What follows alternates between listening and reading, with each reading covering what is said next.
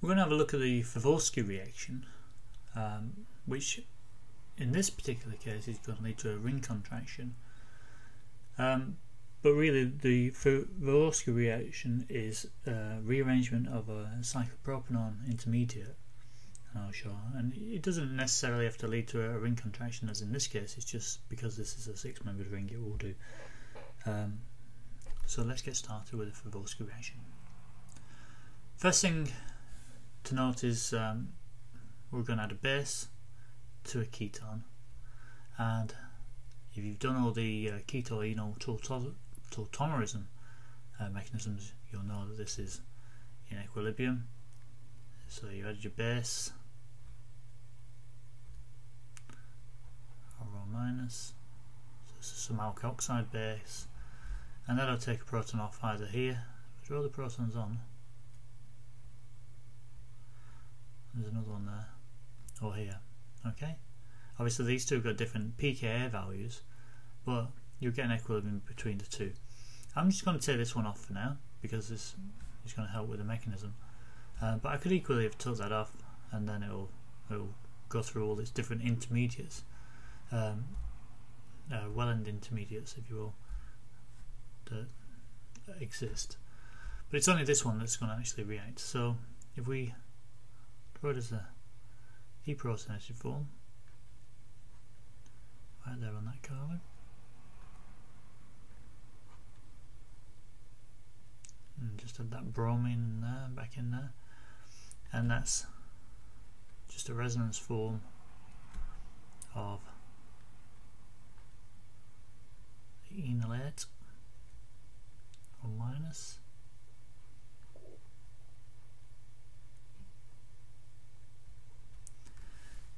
Now when it comes to the next step, we have to make a cyclopropanone. So if we attack there like that and kick that out, that's pretty straightforward. It's like an internal nucleophilic substitution reaction. Or if you're in this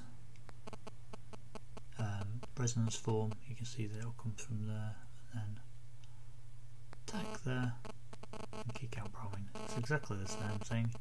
It's always going on. The electron density is whirling around. It's oxygen, carbon, carbon here. So it doesn't really matter which form you have, so long as you produce this cyclopropanone. So once this happens, it goes to this compound. So that's a 5-membered ring across there. Oops, that should be joined up there, sorry. There's your cyclopropanone intermediate, and what I'll do, I'll just label these up just to make it easier to see what's going on in the final product. There's your 6 carbons, they're still there if you look in this structure. 4, 5, 6, and we'll label them up here as well. That's still that one. This is now 2. Oops. 3, 4, 5, 6. You can see that one's broke away from that one. So what happens now to get from here to here is this alkoxide, RO minus, comes in, attacks the carbonyl to form an intermediate, which then quickly decomposes, if you will. O R there. And this is a clever bit, I suppose. So this then comes in. Now it can kick that out again, but I gave you starting material, so there's an equilibrium there. What actually happens is it then goes off like that and picks up. Choose your solvent to match your alkoxide.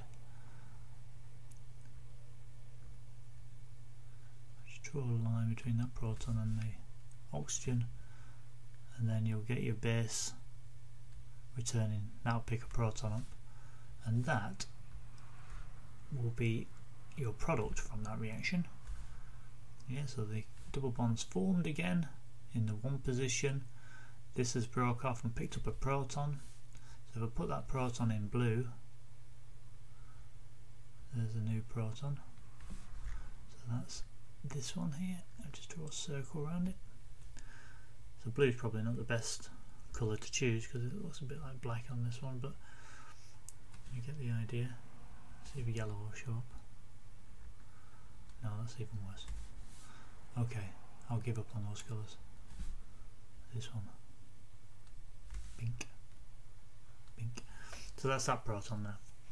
And that is the Favorskii reaction.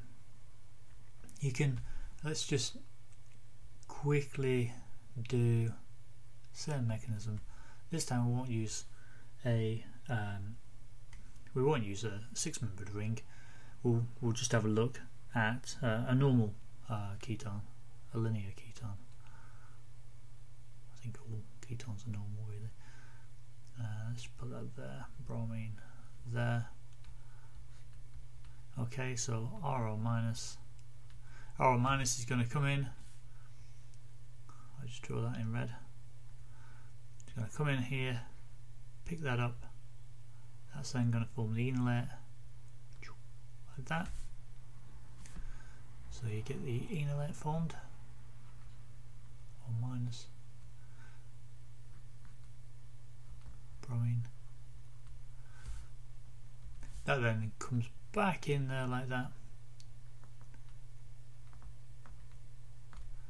forms the cyclopropanon.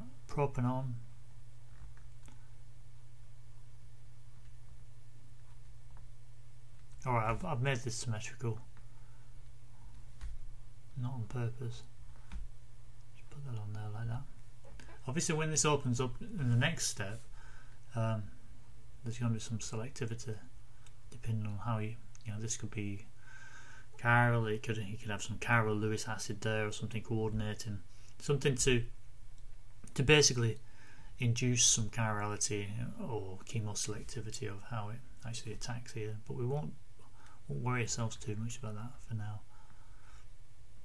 So that goes up, and if it's in my other tutorials, these double-headed arrows here just representing going for a tetrahedral intermediate, then it collapses back down, and that will break that up. That'll pick up a proton, H, in basic conditions, so let's keep the charges right. So the proton in this case comes from the solvent, and that, I'll just make us a bit more room so we can see that. That will then give you a product which looks like this. I'll prime there, and I'll just label them up again because it is a bit tricky. There's 1, 2, 3, 4, and that is 1, 2, 3, 4. So as you can see, it's basically, if we take it back to the beginning here, 1, 2, 3, 4. It's actually connected 2 to 4. So it's a lovely way of, first of all, it's a lovely way of making an acid from a keton. Sorry, a carboxylic acid or an ester from a keton. And it's also a good way of moving 2 carbons closer together, in this case, if you needed to do that. So imagine you coupled this together, but then you wanted these 2 coupling together later on, and that's a good way of doing that too. So that is the Favorskii reaction.